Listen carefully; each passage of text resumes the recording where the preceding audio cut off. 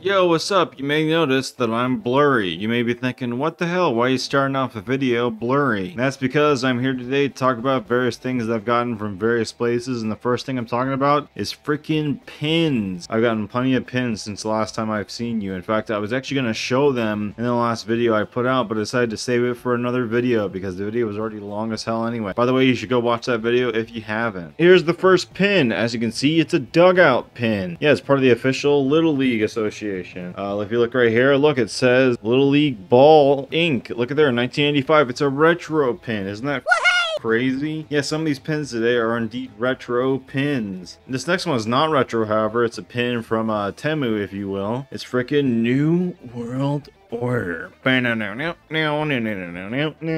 I'm a big wrestling fan. I don't know if you know that. Don't really talk about it a whole lot, but if you look at my subscriptions, I am subscribed to many wrestling channels, specifically Wrestling Bio. Shoutouts to him. I've been a patron of him in the past. In fact, as of recording, I'm still showing up in his videos even after not being a patron for a while. Look at my gross cuticles. Ew. The only wrestling pin I own to date. Next up is another retro style pin, one that came out sometime in the 80s or so be it. It's freaking McDonald's in you. McDonald's in you. Fresh scrambled eggs, coffee, juice, and hotcakes too. Just like sunshine in the morning. McDonald's in you. Ding! Except for it's a retro pin. It's a freaking jukebox. A retro McDonald's jukebox. And if you look right here, freaking made in Taiwan. Group 11, whoever the hell they are. Isn't that cray cray? Totes cray cray. Cringe as fuck. Next up is a pin I got off a Bible bookmark. Yes, it's a freaking bird. A green bird, a little cute little dove or whatever. It looks kind of cool, doesn't it? Next up is a set of 2 IU pins. They're not earrings, they are indeed IU pins. I am from Indiana, and I typically root for Butler, or if Butler's not in that division, I root for whomever else besides IU. Not the biggest fan of IU when it comes to basketball and football and whatnot, mainly due to the lingering stench that Bob Knight put on the legacy of basketball, particularly. The guy's a massive prick. Fuck that guy. Rest in piss. Here's another IU pin just for the sake of it. Next up is one that's not retro. It's just a freaking star. It's a star. And what more can you say? I'm not trying to be a fake military guy. I'm just showing you my pin of a star. Next up is another small tiny little pin. It's a freaking musical note. I got off of Temu in like a $5 order. I just thought might as well get this because it's quite cute and quite cool. There were 2 other pins I got in that order, but I ended up throwing away because they were garbo. What isn't garbo is this pin right here. It's the state of Indiana, my home sweet home. And if you look on the back, it's got a little bit of chip damage, but who cares? Who even cares? I don't even care. Cute JonTron meme of I care immensely. Yep, I'm stealing memes here, people. Finally, when it comes to pins in this section of the video, we're talking about this weird ass pin called the Calorkin. It says zoom on it. Apparently, it is a Kodak Calorkian or Calorkin or however the hell you say it. Yes, it's a freaking toy pin from 1989. It's very odd, very weird. This retro pin I actually found at my friend's dad's house, who's trying to clean up his house because it's a massive hoarder house. And he said I could have anything pretty much retro that I wanted. So that's one of the things I wanted, as well as the McDonald's pin and several others that you saw today. Anyway, that's all I had to say about the pins. Let me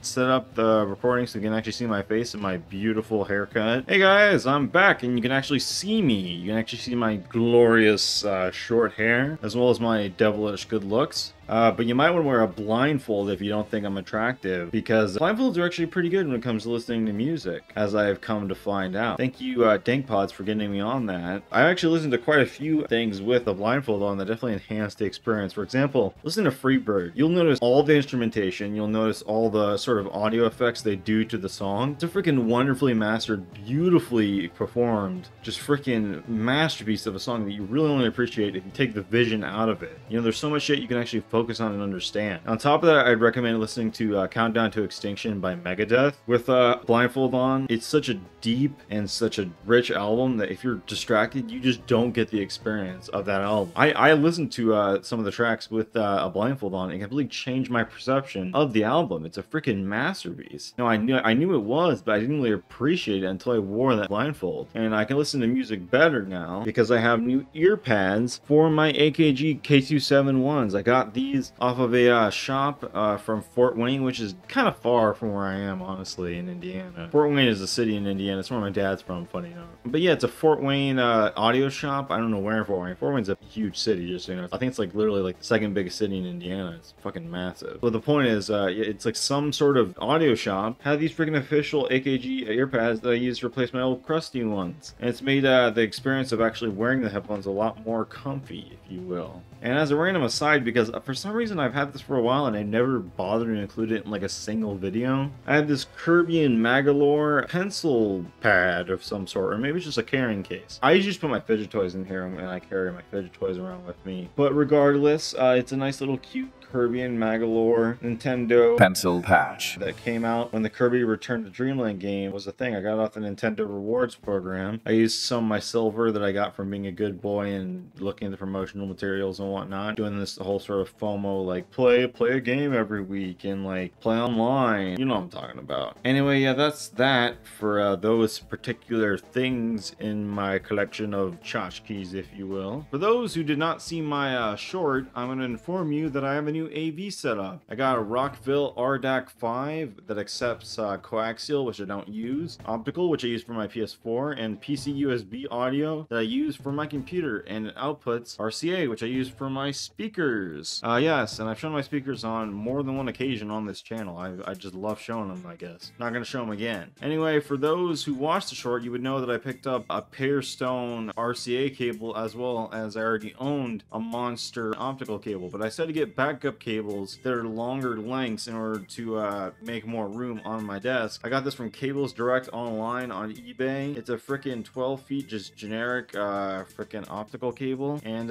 when it comes to the RCA cable, I got that from Priced Right Sales on eBay. It's a freaking on gauge, spelled ONGAUGE, as in like a speedometer or something like that. It is a freaking RCA cable. It's 15 feet. Instead of being red and white, it's white and blue. Yep, but it's still the same sort of RCA output that you would expect for a cable. If you're curious where I got these pads, because I mentioned they're from Fort Wayne, they're from a shop called Sweetwater Sound that you can also find on eBay if you don't live in the Fort Wayne area. So pick up their stuff too. They're pretty cool. Anyway, that's pretty much all I have to say about the audio stuff. Now we're going to move on to the most important part of the video, that being the video games. Ooh, video games! Fuck yeah! Let's go ahead and talk about the games. Yeah, let's talk about the games. They're all PS4 games. I do have one Switch game coming in the mail, but we'll get to that when we get to that. So first up, when it comes to the PS4 games, we have Disco Elysium, published by I Am 8-Bit. I would say if you're going to pick up this game, first and foremost, you need to do it either pirating wise or you need to buy the physical, not from an official retailer, because the company that owns the rights to Disco Elysium totally fucked over the writers and developers and kicked them out. So yeah, fuck those guys. I decided to buy an official copy through an unofficial means through eBay, therefore not giving them my money. Yes, this is the I Am 8-Bit copy. Inside it comes with a poster that has a code to the digital art book, although I'm not going to show you that because I don't want to lose the code. Disco Elysium is a great game. Normally not into games that are this narrative based, I should say, but I really like this game quite a bit. It's got a nice charm, it's got nice sort of dystopian vibes, it's definitely a cool made up world that has a ton of lore dump. Apparently this is supposed to be a whole big universe, never ended up coming to be, but I really like the choices that you can make of the game. I was decently far in it, but the problem is the game crashes quite a bit. About 2 hours in, I accidentally crashed the game and I got sent back like an hour, so I had to redo like a good chunk of it, and I decided just to get a little bit farther and then take a break from it, and I'll be back to it in no time flat. I really enjoyed this game. This is a very, very good game. Like I said though, I'd recommend either pirating it or buying a physical copy used or through eBay. Yeah, don't give the actual publishers their money. They're fucking greedy pieces of shit, so fuck them. Yeah, overall, I would say pick this up some dubious way. Halloween is just around the corner. Ding! Just kidding, it's like August, who fucking cares? Hey there, Windjammers. A few things I want to say before we move on to the next game. First and foremost, this game has tons of voices. Every line of the game is voiced. That's part of the director's cut update. For my future gameplay sessions, I'll probably turn off the narrator voice, which is a shame because the narrator, I believe, actually holds the record for the most amount of voice lines recorded by one person for one character in a game. Which is funny because the guy I think was like never actually a voice actor beforehand, which is insane to me. But yeah, I'm probably gonna turn him off just because the amount of actual lines and like voices they have to deal with. Because of my ADHD, you know, the fact that I'm more of a visual reader, as well as the fact that in general I just don't like all those voices coming at me at once. It's a bit overwhelming. Yeah, I would say definitely I'll consider treating this more of like a kind of half visual novel, half audiobook, if you will. Anyway, yeah, that's all pretty much I have to say, so anyway, I'll see you later. Peace! Next up in the series of games I have to talk about, well, I have to talk about him, but I want to talk about him, Mushoku Tensei Jobless Reincarnation Quest of Memories. It's based off an anime. Funny that, an anime.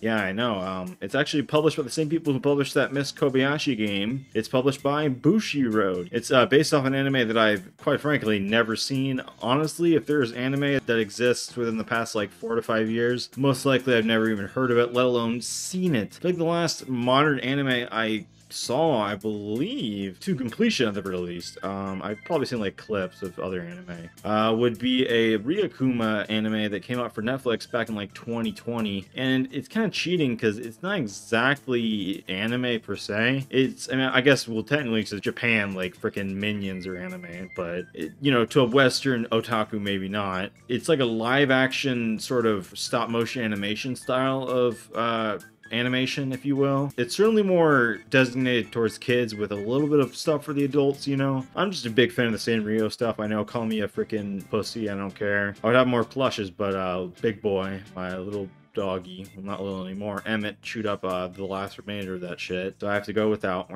That was the last anime I saw. This source material that this game is based off, I have no clue what it is about, quite frankly. Yeah, I skipped the story entirely for this game, and if you're curious what kind of game it is a freaking dungeon crawler. It is a dungeon crawler. It is in the same style as the Atrian Odyssey games, if you've ever heard of that, or I guess if you want to go real retro, you know, you could talk like the original Phantasy Star had modes like that. You could talk about Ultima or whatever, you know, so be it. When it comes to the price, I got it for decently cheap, I would say, off of Surugaya. I paid a lesser price because of the free shipping promotion, as well as the fact that I guess the Japanese copy is a lot cheaper, and it is indeed one of those Japanese copies that is entirely in English. But that goes without saying. I kind of mentioned that a little bit too much in my last video. Like, obviously, if you're in a Japanese game, most likely it is in English. I'll just say that right off the bat. This, surprisingly enough, does not have a PS5 upgrade, despite having a PS5 version. I guess many games are just kind of phasing that out by now, because it is a recent release. It came out in 2024, which I'm surprised I was able to get it for so cheap, considering it is a recent release. I guess it's more of a budget game, but who knows. Anyway, overall, I would say this is definitely a game that I'd recommend playing. I played it, you know, skipping the story with the sound off, listening to podcasts and whatnot. I got a little bit lost, but then I figured my way out. I'd recommend it alongside the Atrian Odyssey games. I'd recommend it alongside Wizardry. I recommend Wizardry games. That's a franchise I forgot to mention. Wizardry is freaking amazing. Only problem is most of the games on PC and whatnot are way too expensive, but that's beside the point. Pick up Wizardry, pick up this game, and also pick up Atrian Odyssey. So without further ado, let's move on to the next freaking game. Like my Tomy shirt, pretty cool.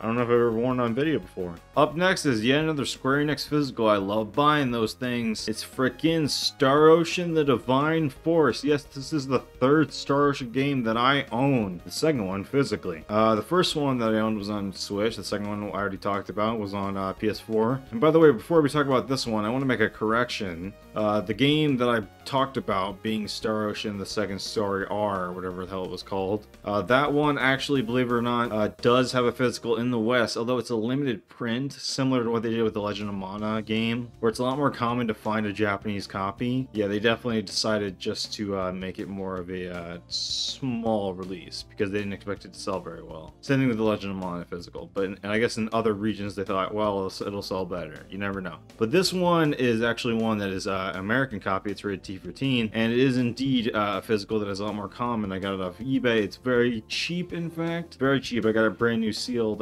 This is developed by Quixel and Speedtree. I believe Speedtree is actually the one of the original developers of the series, so they've been around for pretty much almost all of them. This is apparently a return to form. I haven't played the other Star Ocean games besides 1 and 2, and those are remakes at that. But I've heard apparently that the middle ones in between those are not very good, but this one is definitely one that people like a lot better than those other two. Before, I think there's like 5 games total, I could be wrong. Some spin-offs, I'm sure. But the point is, regardless, this is a great return to form. I noticed the story is very similar to those first 2 games. Maybe that's why. You know, you take part in either 2 character stories, a boy or a girl, and you kind of get isekai into a world, whether you play as a guy, I forget his name, or a girl. It's definitely not Clunch. Real homies know about Clunch. I will say this much, the game is definitely more of an action RPG, emphasis more on the action as opposed to the last game, which had a lot more RPG elements. You know, this one is straight up just action with a slight tinge of RPG, if you will. Yeah, they're definitely more in the sort of like modern Square Enix style with just phasing out the RPG elements altogether. Like, I'm pretty sure Final Fantasy 16 wasn't even an RPG like at all, so God knows they're just averse to making RPG games as of recent.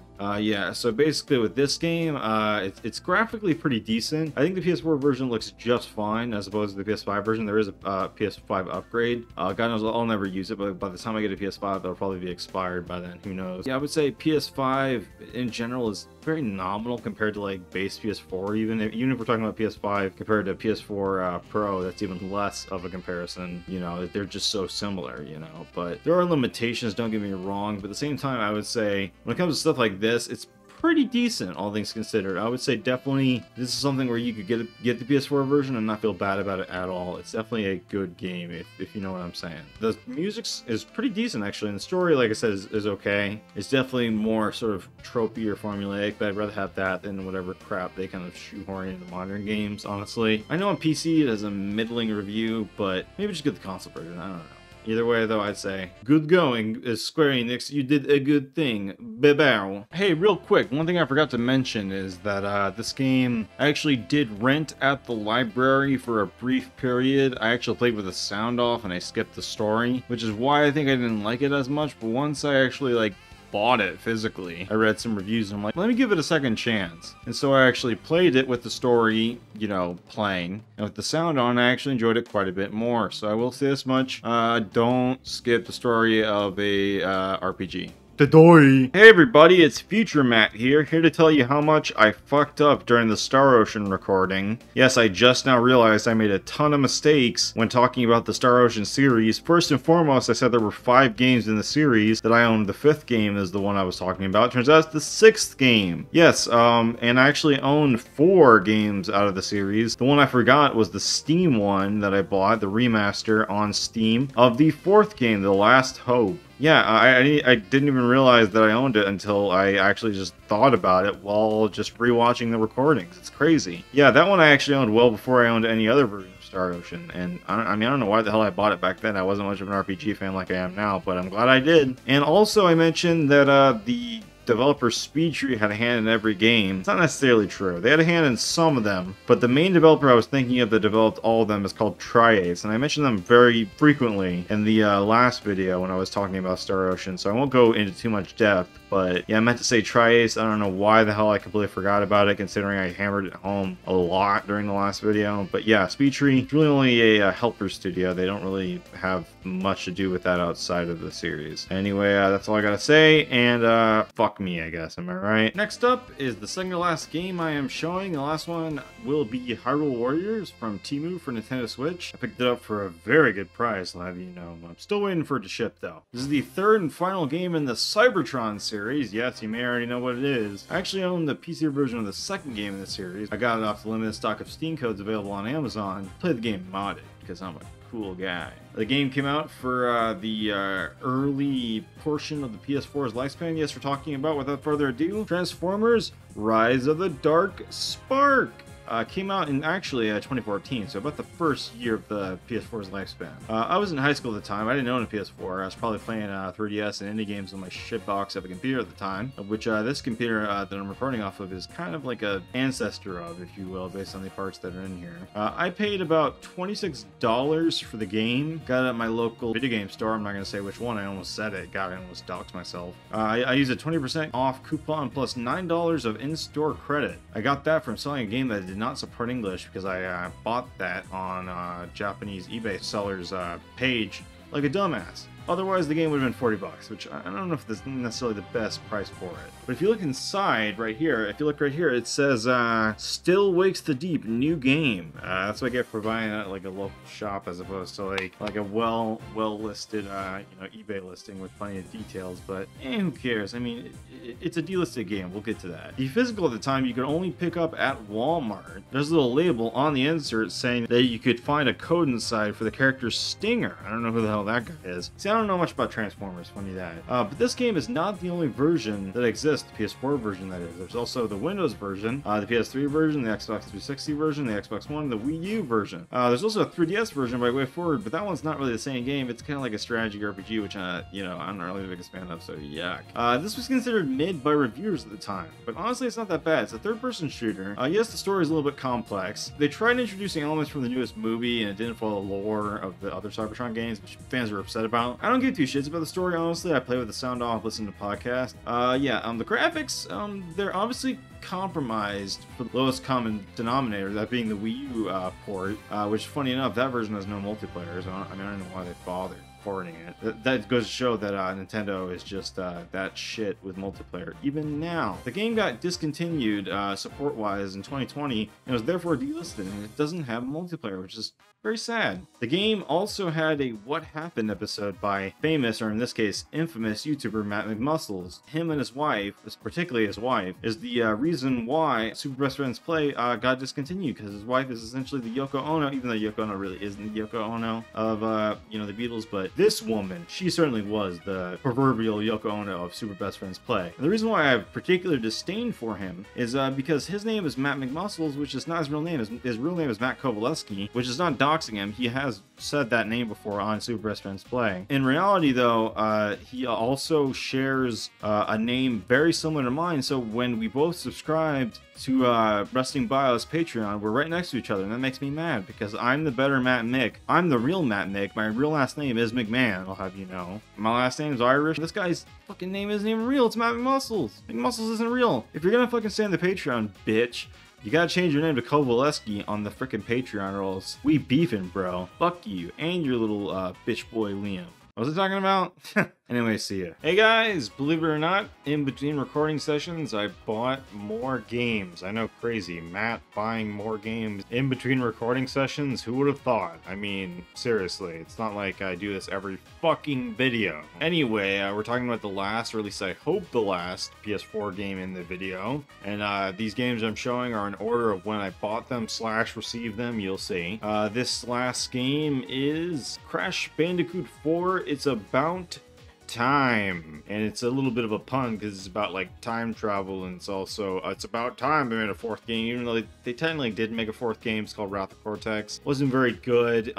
It was under a completely different publishing wing after Naughty Dog sold the rights to it, and Sony no longer published the games. And then there was a few other games. Twin Insanity was notable, was pretty good. The rest of them were hit and miss, not too great. All of a sudden Activision had the rights to it, and they were like, you know what, let's revive the series after it being dormant for so freaking long. And they made the Crash Insane trilogy, which I didn't really like very much, because in general I'm not the biggest fan of the older games. I know, crazy, right? So this is probably going to be my favorite game in the series by default. It was about like 20 bucks, got it at my local CD / vinyl / collectible / whatever the frick game store. I can say which one, but it is the different one. It is the second one within that area of the first one that I mentioned earlier on in the video. Crash Bandicoot 4, I completely ignored the story. I really don't care about the Crash Bandicoot story. It is whatever. It's kind of a disappointment that because Toys for Bob made this game. They were kind of plopped from the whole Spyro development and put into this new Crash development that Vicarious Visions had to be absorbed into the Call of Duty minds after they themselves made a pretty damn good remake with the Tony Hawk's Pro Skater 1 and 2 remake, which was also on PS4, and it's a game that I own. If you checked out the first video I made before the PS4 collection video. Yeah, this one is good, and then they made like a party game, which I don't really care about because honestly, it's kind of based off Crash Bash, but Crash Bash has always been kind of eh. It's always been the, you know, redheaded stepchild of the PS1 series because, you know, most of those games are good except for that one, I would say, probably because it wasn't made by Naughty Dog during that awkward period before, you know, a lot of the modern ones came out. Crash Bandicoot 4 is definitely more sort of a modern style game. You can make it retro style. I choose not to. It's definitely, though, it blends elements of the newer games, even the ones before 1, 2, and 3, as well as the modern games. It introduces a lot of stuff from like even like the portable ones too, like the one of the ones made by Vicarious Visions, funny enough. Crash Bandicoot 4 is pretty good. I've told myself repeatedly, do not 100% complete this game. It is a nightmare. It is something that is like literally torture to me. So I'm just going for whatever I can do, and the rest of it, I don't care. I will say though, the game definitely pulls punches compared to previous games when it comes to like the brutal violence, or not brutal, it's more like cartoony, but it was definitely a lot more brutal in those previous games than more sort of tame, sort of PG, sort of cartoony violence. Although it's still got an E10, so I guess, I mean, might as well freaking go a little bit harder. On top of that, the whole idea that you don't get like smashed on top of the head with all the boxes that you missed at the end. I always thought that was funny, but I get maybe they want to appeal more to kids, but sanitizing stuff doesn't necessarily mean it appeals to kids. It just means that like you please parents who might be a little bit too anal retentive. It is pretty cheap. You know, the physical, I'm pretty sure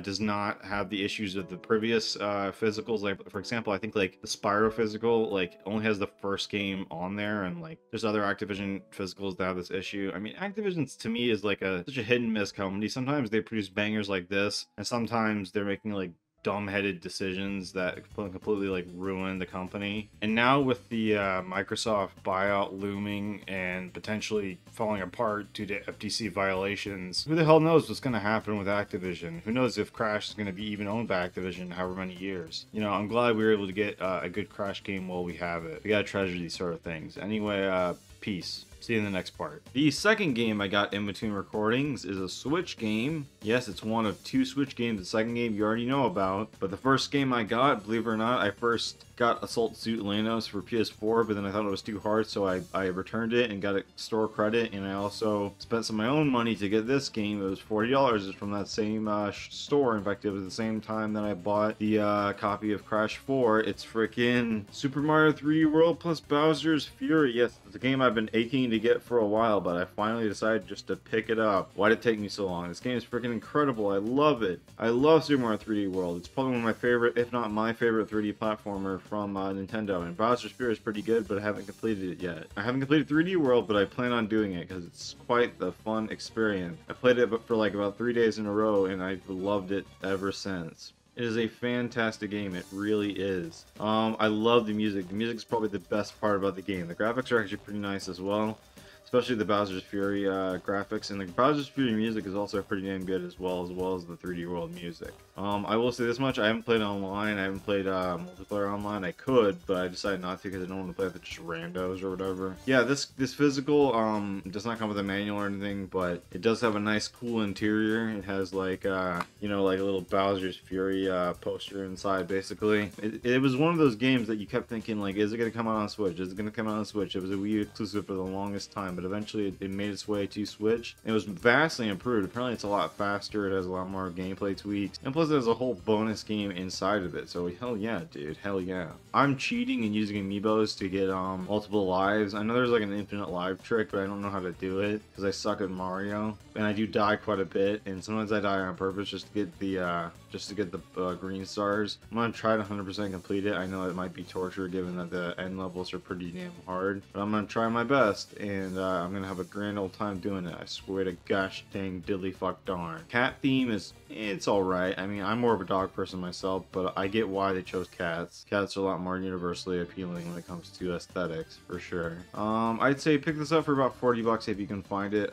Preferably new. If you can find it for new for 40 bucks, that'd be fantastic. But if not, then just pick it up used, who cares? Well, howdy there, partner. The last game of the frickin' video is Hyrule Warriors, yes? Indeed, it's the PAL copy. It's rated Peggy 12. Yep, it's the combination pack of the 3DS and Wii U game before, published for Nintendo Switch, not the Breath of the Wild prequel, sequel, whatever you want to call it. That one I don't really plan on owning because, I don't know, I don't really care. But this one is one that I definitely wanted to own at some point, and I got it on Temu for $27 and some change. And plus there was credit. But either way, I'm really happy with this purchase. I got it for the cheapest I think I'll ever possibly be able to get it. The game itself is quite good. I'm a big Muso fan, but I think if you watch my channel, then you know I'm a big Muso fan. I love the Warriors format. I love Team Ninja. I love Koei Tecmo. I love Omega Force. I love all that shit. Definitely reminds me of some of my favorite Zelda games for sure. It's got all the elements from all the best Zelda games in my opinion, although no CDI, so worst game 0 out of 10.